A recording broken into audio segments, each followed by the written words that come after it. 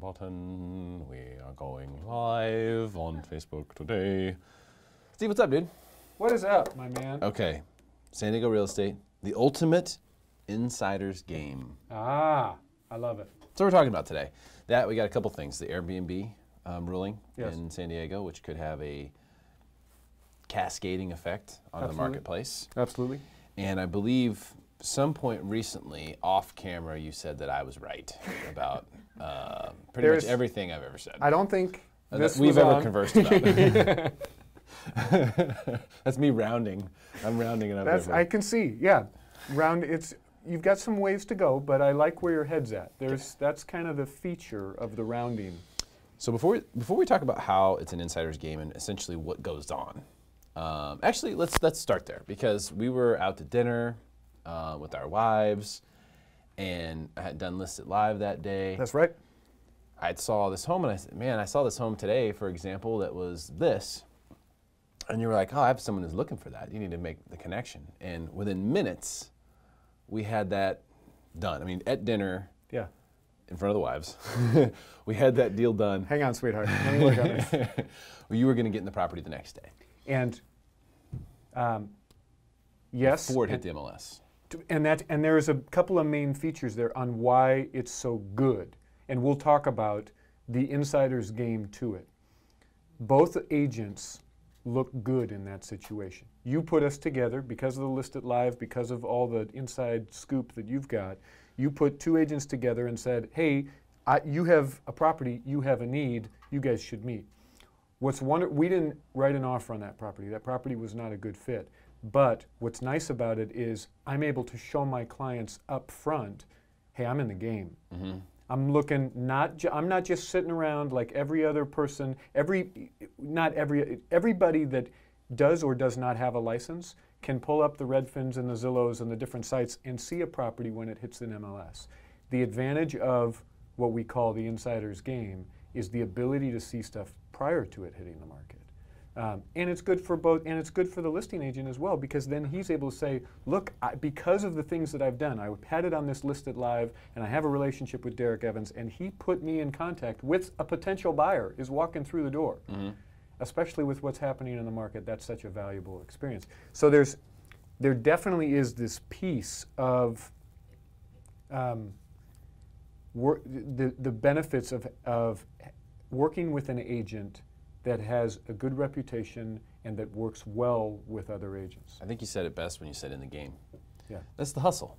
The game is the hustle. Okay? I mean, so the hustle is it's like a 24/7 game pretty much. There are very few days off in your world, I know. And that can be tough for the wives to understand that sometimes. Luckily, right? I was a realtor before I got in a relationship, so she saw it early. Yeah. So, but that's part of the game. Right. Part of the hustle is that you don't know when that's going to happen. That happened at 8 p.m. on a Thursday night or something like that.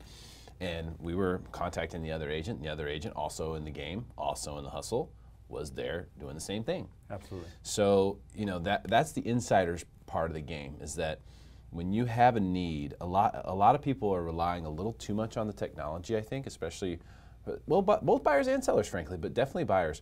They're only looking at what's out there. Right. Like, oh, this is what's for sale. This is what's on the shelf. Yeah, but what's in the back? I mean, when you go into Walmart and they don't have what you want on the shelf, don't you ask someone like, hey, do you guys have anything in the back? Or like you go there and I'm at In-N-Out. Is there a secret menu? Is there anything I need to know about? That's what you should do. Ask your realtor. Hey, is there a secret menu? Is there anything I need to know about? It's true though. It is true, and a common question that I get, and of course, something that I hear is, well, people will say, well, of course you got to move forward with the best offer, whether you like the agent or whether you don't like the agent or whether you have a relationship with them. Yes, I agree with that. You always end, we will advise our clients, this is the best offer. I don't care if we're in a multiple offer situation and I'm BFFs with one of the agents and they're at 500,000 VA and we've got a 550 cash. I don't care how close we are, money talks. Mm-hmm. But here's something that I have learned, and it's kind of big. I just want to prepare you. You ready? Realtors are liars. I know, it's groundbreaking. It really is. I'm going to have to do the whole segment myself. Now, and not in the way that, like the house is sliding down the hill and realtors are saying, oh, it's okay. I mean, there is failure to disclosure, but those are major lawsuits. But here's the lie that I hear every day, which is I tend to represent sellers. And an agent will write an offer, and they will say, Steve, these are the greatest people. They're so well qualified. They love this house. Yes, we've written offers on a couple of different properties, and we just can't crack into this market. These people are such good people. Steve, this is going to be, my favorite words, the easiest transaction of your entire life. And you know what? That's a lie. It is not going to be the easiest transaction of my life, because 2 weeks from now, when you get your home inspection, then those same people write the letter that says, well, actually, we hate your house. We think it's absolute dog shit, but we're willing to move forward with it if you can drop the price $30,000 and send us a credit of $8,000, and can you throw in a birthday cake and all your personal property? And so inevitably what happens is that sellers feel totally baited and switched. So bringing us back around, the point is, if you're an agent and you and I have a relationship and you are going to write an offer on the property, I know you don't want to hurt our relationship. You don't want to submit a request for repairs down the line. You don't want to lie to me and say, hey, we're not writing offers on other properties, when really you are, just to fall out of escrow 2 weeks later.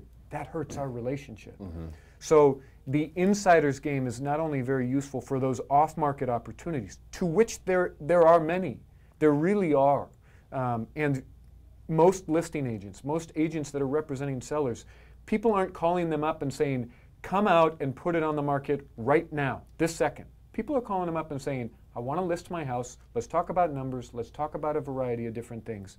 But there is a lead time before that house actually hits the market. And what someone does in that lead time is where the networking and the I want to help you get a good deal can happen.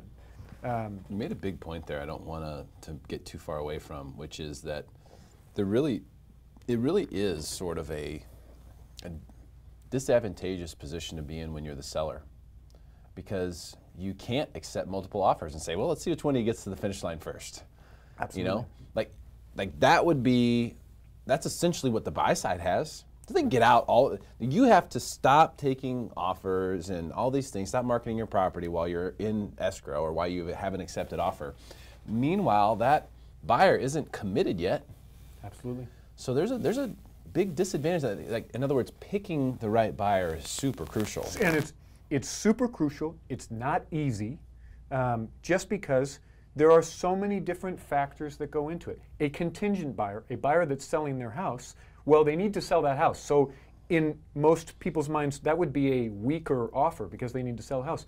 But if that house is in escrow with a good buyer, they need somewhere to go. Mm-hmm. So they're a very motivated buyer, because otherwise in 3 weeks or whenever their house closes, they're going to be homeless. So that makes them a very strong buyer. So there is that very funny balance. But as we talked about before, at least what's happened in our previous market, which is in our market 3 months ago, as the market is changing every day, and I think sellers really need to be aware of it. But we'll talk about that in just a second. Let me make a little roll note. the tape.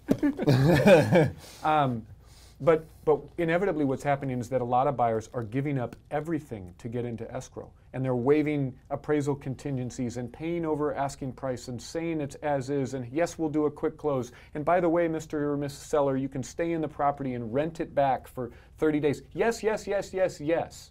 And then they get into then they win the property because their agent is promising the world, this will be the easiest transaction you've ever done.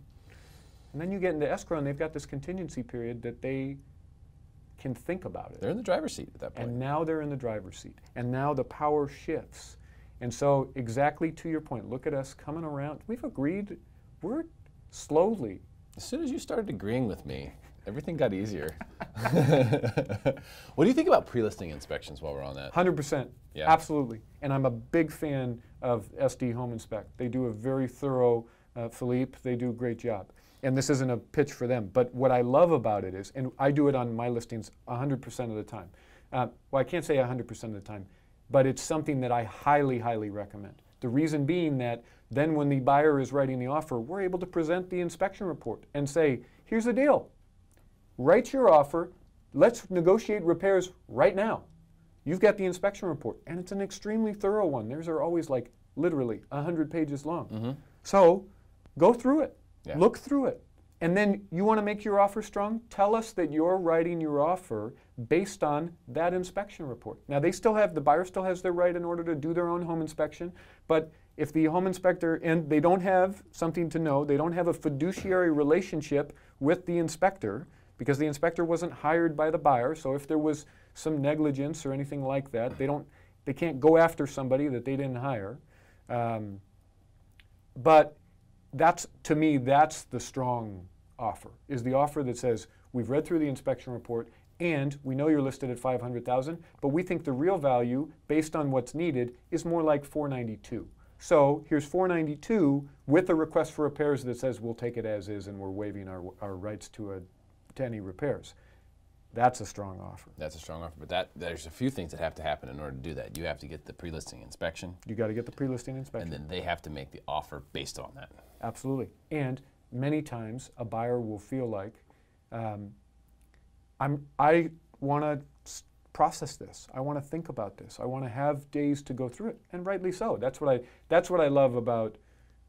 I can only speak intelligently about California real estate, but that's what I like about the contract. A buyer is not making a decision based on walking through it one time.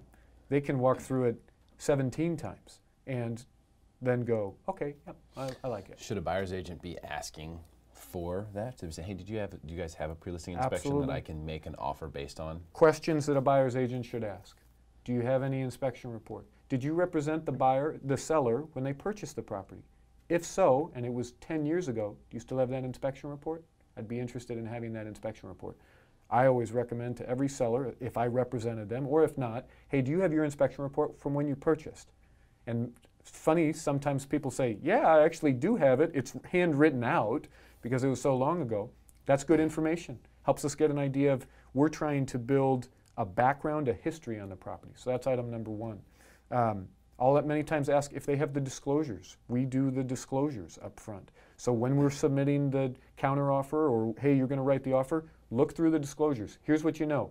There's a fraternity that lives next door, and they party hard every Friday night. Now you know. Now we don't go into escrow, and then all of a sudden that comes out on 2 weeks down the line, and they go, whoa, whoa, whoa, whoa. That's not just every Friday night. We found out it was every night. You lie, Steve. You lie. Other things a buyer's agent should ask for, they should ask for the existence of other offers, and they should ask if the seller is representing any of those offers. How honest does a listing agent have to be with buyer's agents that are asking about offers? Well, if they're asked a direct question and they lie, then that's bad news. And what I would recommend is put it in writing. So ask, hey, because most agents, they will call for a check-in. Hey, my client was interested. Let me take the temperature. You got 16 offers? Like, what's going on over there? Oh, we do have a couple of offers. Then what I always do is I send an email that says, hey, Derek, pleasure to talk to you. I will let my clients know that, as you said, you have 2 offers. Per our conversation, you don't have any offers, et cetera, et cetera. In the end, in some cases where we see that when things were really wacky, people would write escalation clauses where they would say, I'll beat any other offer up to $1 million by $1,000. I'll beat any other offer by $1,000 up to $1 million is the more proper English. And I've had that in a few rare cases where people write that, and I always say, we got to put in with proof of the other offer, because otherwise you're twisting. Totally, you're just wide open there. I think so. We've started to see sort of a shift a little Absolutely. bit, right? There's definitely been a shift. Tell me what you've seen in that shift. And Erica, what's up? We will, let's see, what did she say? She said, right, that's an agent who knows what he's doing. I see you, Erica. Proactive versus reactive. We put the wide shot camera right where I can't see the comments. What's up, Erica? She basically says, what's up, Steve? Steve is right. What's up, Erica? So explain what you're seeing and why you have started to agree with me. I don't like the way you phrase that. That there might be some headwind. There's some headwinds here. There's a couple things that are not necessarily working. There are things that are changing.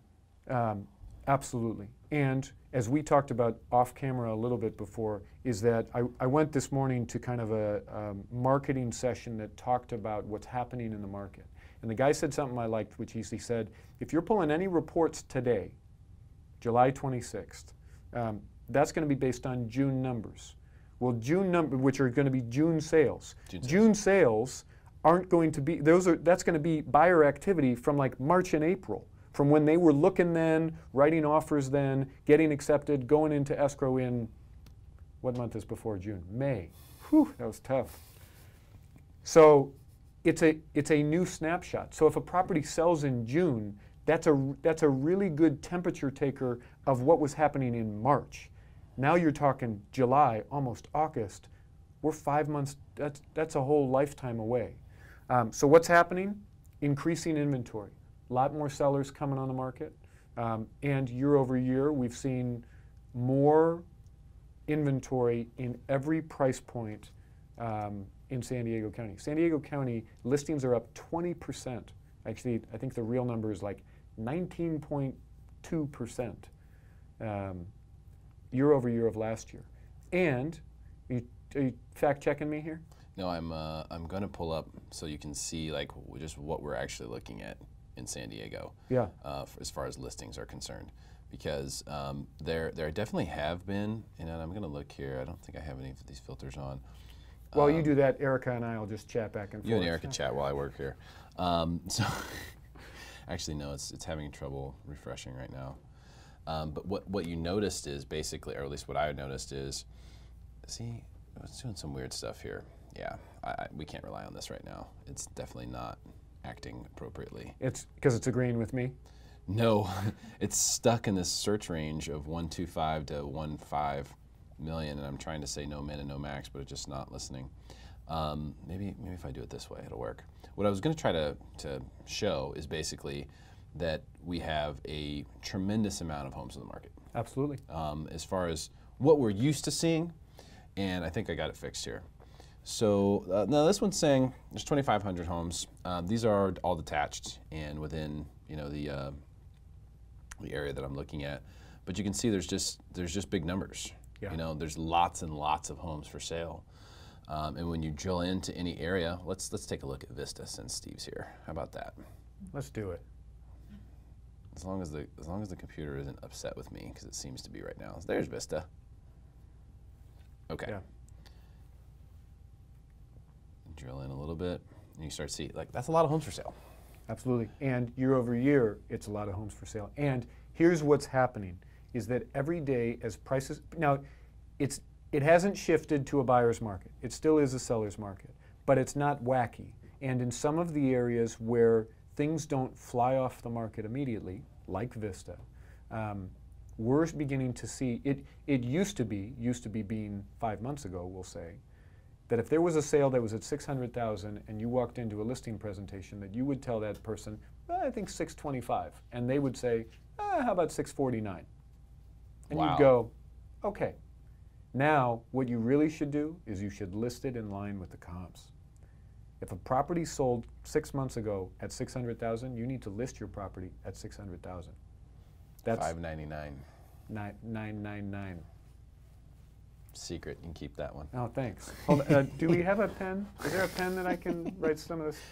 He's just dropping gems over here. I got gems everywhere. So, and on top of that, what we're seeing buyers, every time there is a new price point or a new jump in the interest rate, there is always a little pullback. There's always a little, ooh, I need to think about that. And then it becomes the new normal. What we're seeing in this market, the market being today, is that buyers are getting more sticky. And they're saying, I'm not paying over what the comp, that most recent comp sold at. Which is just regular sanity, like that's just. So yes, to your point, another gem, another Derek Evans gem. Buyers are getting more sane. They're becoming more sane. But you look at some of these homes now, there are hot homes here. This is one of the cool things about the Redfin site for looking at properties, is that you kind of show you like, hey, these are some of the houses that a lot of people are looking at, but you can see, look where the hot home price ranges are. $589, yeah. $545, 520, 575, 550. So this shows you where the buyers are really looking a lot. Absolutely. 589, all sub 600. Yeah. So what gets really scary is if you take this guy and you say, well, let's look at million plus. And look at that, 3 homes. Oh yeah. Yeah, but wait until we look at this. Yeah. They don't really let you get a full scope anymore. You used to be able to kind of zoom out and see the whole county. Look at how many million plus homes there are for sale. Yeah. I mean, there's so many. They're all over the place, and they're all on top of one another. Yeah. And that's the thing that I think usually, you know, the high-end market's sort of a leading indicator. I mean, typically it points us in the direction, you know, although we've seen on the super, super high end, there's been way more activity this year. I think it's homes over 8 million. We had 18 sold in San Diego so far this year, which is all we had in all of last year. But that is a sign of, I think, a great economy. Right. An actual great economy. And that was in this morning. In interrupting you, wages are strong, and so the big question that everybody always asks is, what's going to happen? And nobody has a crystal ball. But with wages so strong and employment so strong and things that are happening economically, there is going to be an adjustment. And to your point, the adjustment this time is going to be different than the last one. But the lending is far more conservative. Although we are seeing some stated stuff come back, there is some, I don't want to say weird programs, but some of those They make a lot more sense, though. They make a lot more sense than they had in the past because they're more equity driven. Absolutely. Down payment driven, Yeah. which makes sense. But this is just, you know, and here we're kind of looking at Rancho Santa Fe and stuff like that. So of course there's going to be million plus, you know, dollar homes. But I mean, it's just Yeah, but there's Carmel Valley. look, everywhere we go, it doesn't matter where I go. You know, we're littered with these $1,000,000+ listings. Some of them even hot here in Carmel Valley, hot homes at $1+ million. So it starts to just get, you know, it starts to be a little crazy when you have this many $1,000,000+ homes on the market, no matter really what area, you know, you're looking in. This is just a lot. Yeah. So, which is fine. You know, some of these homes are probably good deals even, you know, that might be 1.2 or 1.3, but they're just a lot. Yeah. And so we've seen that really slow down, like the $1.5 million+ homes, really like almost a screeching halt right now. Absolutely. So I don't think that should really, I'm not saying there's any kind of crash or anything like that happening. What I'm saying is that there's a gap between the bid and the ask. Yes, there's ebb and flow. Yeah, there's a gap. Right. Sellers want this, buyers willing to pay this, and when you have that gap, it's a matter of who's going to give first. My guess is that the sellers will have to give this time. Depending on their motivation as well. I think that for a long time there has been sellers that will say, if my neighbor can get this, then I'm willing to list it if I can get that same price. So I'm not truly kind of a make me move kind of price. But as as sellers get more motivated, absolutely. We're going to see people, I have had in the past where sellers have said, I want to hold firm to my price for my neighbors, for my neighborhood. And I've got a lot more sellers recently that are like, screw my neighbors. I want my money and I want to move on. I'll take my money. Yeah, I'll just, thank you very much. I'll take my money. Suckers! Yeah. So we've been waiting for a catalyst though, right? Absolutely. We've been saying, like, hey, what's it going to be? So interest rates went up and have continued to kind of go up a little bit. Yeah. Nothing drastic, but enough to move the meter a little bit. So that being the case, could that be the thing? Yeah, maybe that creates a little bit of separation because now the buyers are going, hey, this is now really stretching it for me, so I got to kind of go on the low range here. That could be it. But then we had, in the city of San Diego at least, you know, this ruling on vacation rentals, which was a really big deal, saying that it needs to be, you know, a primary residence, and that's going to mess up. It's going to muck up things a little bit down in the PB Mission Beach area. I think it'll impact values. Definitely. And so now I think it really just depends on whether the market continues to believe that that is the prime spot, you know, for coastal real estate or not, or one of the prime spots. Because if you look in PB, okay, there's a lot of difference between the different coasts, but in PB, typically what you see, especially coastal PB, is like not as good of construction, not as nice a homes as you would see in like a La Jolla or a Del Mar. You know, stuff's a little bit smaller, a little bit more cheaply constructed, a lot of older things, but still 1.2, 1.3, 1.4, 1.5 million dollar homes all over the place. Right. Was the justification for those prices based on these Airbnb, you know, conversions? And if it was, and that's going to go away, then if we take a $200,000 or $300,000 or $400,000 hit on a property in Pacific Beach, does that translate elsewhere or not? That's the big question, because this could be the first domino. The San Diego market, in my opinion, is so unique in that it is so, there are so many different local markets. The community that you live in Del Mar is very, very different than the community that I live in Vista. And not just because of geography and topography, but the demographics are different, the schools are different, and the real estate trends are different in each of them. So, in my opinion, no. If the Pacific Beach domino falls, it doesn't hit anything, although it may impact some of that surrounding area, the Ocean Beach. But even La Jolla, which is one city north, is not impacted, my opinion. You don't think so? I don't think so. Because even though it's a very similar coastline, it's the same climate, it's a very different community. It's a very different home that's there. True. As we're looking here at Pacific Beach, as the 92109 area. So this is really Mission Beach, but you can kind of see some of these price points and stuff like that. Some of these homes that are out there, and you know, I don't know how when you get to a certain price point, like how do you price? You know, how? Yeah, what's the difference between a 10 million and a 13 million? Yeah. When there hasn't been any sales, or when you have a very unique home? Do you know what I mean? Now here's a 1-bedroom, 1-bath for $1 million. Now you tell me that price is not, it was a short sale, is not based upon, or we didn't get that far to $1 million without there being, you know, that vacation rental hotel element. Absolutely. That's a short sale. Yeah. So that's interesting. Right next to that, is that a 1-bedroom, 1-bath for 1.4? For 1.4. Yeah. So really right next to it. So 1-bedroom, 1.4. You tell me, how in the world do we get to that number if we're being sane, or if we're not, you know, using these crazy calculations of, well, I'm going to do it as a vacation rental, I'm going to charge hotel rates, and it's going to be full every night, and look how much money you can make, and okay, it's worth 1.4.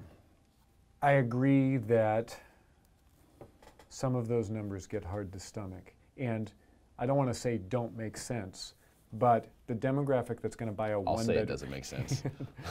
the demographic that's going to buy a 1-bedroom is a single person, typically, or husband and wife that are really good problem solvers and never fight, but not any kids or animals or anything like that. And at the one that you just showed at 1.4, that requires a significant down payment in order to make those numbers work. I mean, you can put $300,000 down and you're still looking at a $1.1 million loan. So I agree that for those specific types of property, Airbnb is going to greatly impact them. The issue is that most coastal condos that are of that size don't allow, because of the HOA, they don't allow Airbnbs anyways. So the change with the Airbnb will drastically impact. Not a lot of HOAs in PB though. Yeah, no, that's what I'm saying. It's going to drastically impact PB and OB and some of those other communities. Oceanside, Carlsbad, not going to be as impacted. Well, they don't have to comply because they're not in the Correct. city of San Diego. Oh, you really got to call me out? Yeah. So you're correct. Again. You're correct for the first time. Yeah, Carlsbad, Encinitas, Oceanside, not affected by this rule directly. What I was saying was that by proxy, they could be if we're looking at... Because of the domino effect. Yeah, because like, you know, I used to look, and I called this, and gosh, dang, it's the one thing I really didn't take action on, I really wanted to take action on, and I didn't, was Oceanside in 2013, 2014, Oceanside was calling Oceanside, hey, this is going to be the spot. You know, like, buy in Oceanside. This makes so much sense. It makes no sense why it's half the price, of Carlsbad. It makes no sense. And of course, it doubled since. I didn't buy like an idiot, but I was comparing it to the other coastal areas, right, and saying, well, it's a better deal up here. It's a much better deal if you just look at this. So the question is, are people going to still want to see a better deal in Oceanside and Carlsbad? Because I think that's definitely not the case in Carlsbad. Carlsbad, there's actually a lot of homes there that are at a premium to even Encinitas. Absolutely. And that, to me, honestly, doesn't make a whole lot of sense. Why not? Because I like Encinitas way better. And I think most people would answer the same way. But why? Why do you like Encinitas better than Carlsbad? Do you like the downtown? Do you like the schools? Do you like the commute to downtown? Yeah, less traffic. A lot less traffic. A lot less is like 10 minutes worth of less traffic. No, it's a lot less, bro. If I, during a traffic time, getting all the way up to Carlsbad takes way more than 10 minutes. Well, you're talking going northbound. Yes. Yeah, I understand what you're saying. That yes, when at Friday at 4 o'clock, that if you're in 92024 and you're trying to get from Encinitas Boulevard to Poinsettia, that's more than 10 minutes. I will agree. Let's address Chris's question here. Can you read it? Because I can't see it. Do you have any information or insight on the Dodd-Frank regulations on lending and status of those changes on lending and home sales? What are your opinions on the rollbacks of these regulations?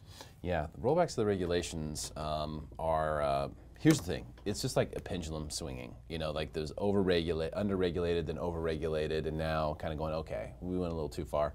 Also, you have different administration involved that's wants a little bit less regulation.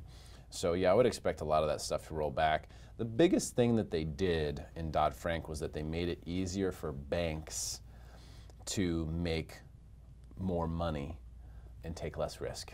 That's why it was such a scam. Ultimately, they hit it under the guise of we're going to make things safer for consumers. They didn't make anything safer. Let me ask you this: if I give you 10 more pieces of legal-sized paperwork, does that make it safer for you as a consumer when you're buying a house? You already have 100 pages to sign. Doesn't make any freaking safer. But they did under the guise of that. And what really is happening, Chris, is they have set that all up so that they could make sure that no more loan officers were cowboys, no more 1099s, no more owning your own mortgage company, none of that stuff. You're going to have to work for a mortgage bank who's going to sell their proper loans to the big banks who are going to make the real money on the secondary market. So rollback of that would be good, I think, for everyone, except for maybe the big banks. So unlikely it'll happen. But good question. And we are live here on Facebook, obviously. If you want to share this video, that's great. If you would like to ask us questions or chime in and give a comment, that's great. So that's really so when we look at this little thing right here, this $1.4 million one-bedroom, one-bathroom that's on the market, I'm not going to pull up any details. I don't want to call out anybody, but it's 825 Portsmouth Court. So it's like you just look at these and you go, there's only one way that it makes sense that this 2-bedroom, 1-bathroom, 700-square-foot home could possibly, conceivably, be a decent deal at $1.7 million. And of course, I mean, looking at the map, you can look at the topography of the available land that there is, and the proximity to the bay and the ocean and these kinds of things. So very limited supply there of land. And I think it would be very interesting to get an opinion on what's the value of the land and what's the value of the structure. That structure that is in the upper left-hand corner there, that whatever it was, 2-bedroom, 1-bath for 1.7, that structure is probably worth $250,000.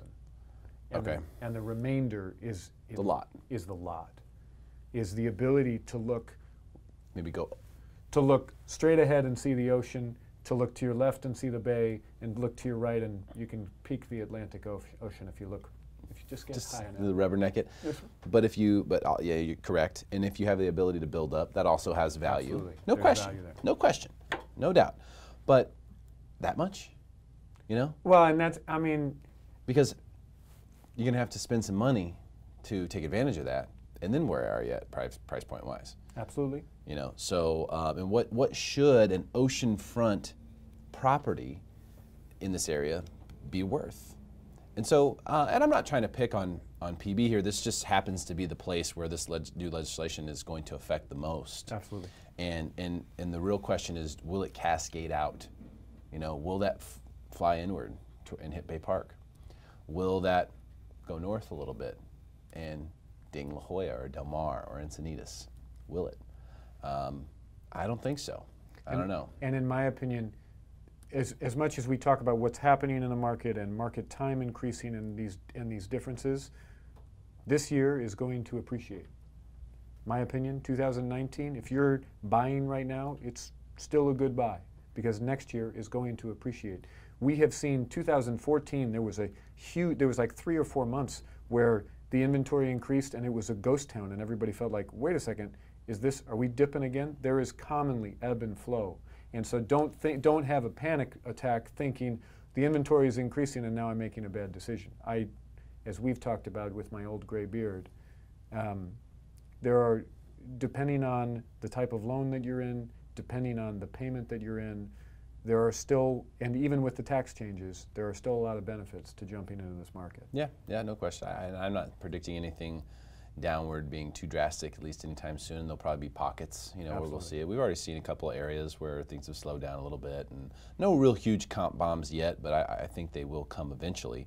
We do have a very strong economy, but the thing that's interesting is, you know, that a strong economy does not always correlate with a strong stock market, or a strong real estate market for that matter. Yeah. We've had a strong stock market that has sort of carried the economy. So the stock market was good, which sort of gave everyone the confidence to go, yeah, it's okay, let's keep doing what we're doing, and then we sort of faked it till we made it. Now we've made it, and the economy is actually good, but that means interest rates are going to naturally go higher. Right. And that also means that there's going to be more competition and more things for the big companies who are part of those stock market indices to deal with. Right. You know, and when there become other investments that are sexier than the stock market, because the stock market essentially is traded like a commodity. It's like, do I want to be in stocks or do I not want to be in stocks? PE ratios and all that stuff is kind of out the window these days. It's like, who's investing on PE ratios? Does anyone even know what the PE ratio is of the S&P? It's crazy high, okay? So if we were making bets on, you know, where money would flow, I think we may see a stock market correction before we would see a real estate correction. I think we really could. Yeah. And we could, and a strong economy during the whole thing. A strong economy during the entire process. That's something that's unique that we haven't seen before that I don't think people are expecting to see. I agree. Yeah, and as you've talked about, it's going to be figuring out what is the catalyst. What is it what's the tipping point that makes a large group of demand, a large group of supply make some drastic change? I know the tipping point. I know what it is. It is Steve's wallet. Every time. He's tipping the stage right now. We actually have to angle the cameras. Just a little bit. All right, great stuff, my friend. Steve Ploetz, the one and only, ladies and gentlemen, Steve Ploetz with the pea green shirt. Straight from PEA, not PEE. Great stuff. Not like his PEE tie. So, thank you for tuning in. You are officially smarter than everyone else. If you would like to make your friends smarter than everyone else, please share this video. We appreciate it. We'll see you next time.